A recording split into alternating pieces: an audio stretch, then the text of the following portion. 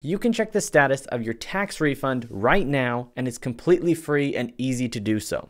You can actually check it any time of the year you'd like, and the IRS has made it very simple. So let's begin. First, what you'll want to do is go to the irs.gov website or use their app, which is IRS To Go.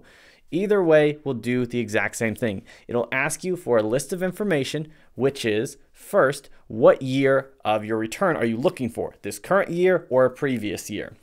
Then they'll ask you to put in your social security number. Make sure you're on the official .gov website or the official app when you're putting this information in.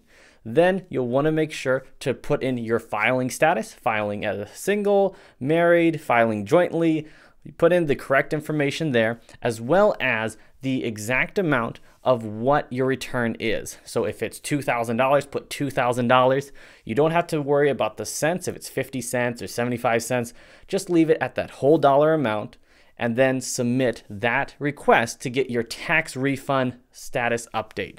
It updates once every single day, so don't feel like you have to check it multiple times. Just check it once a day to find out where you're at in that return process. So I hope this video has been helpful for you guys, and thank you so much for watching. Please like this video and comment down below if you have any questions.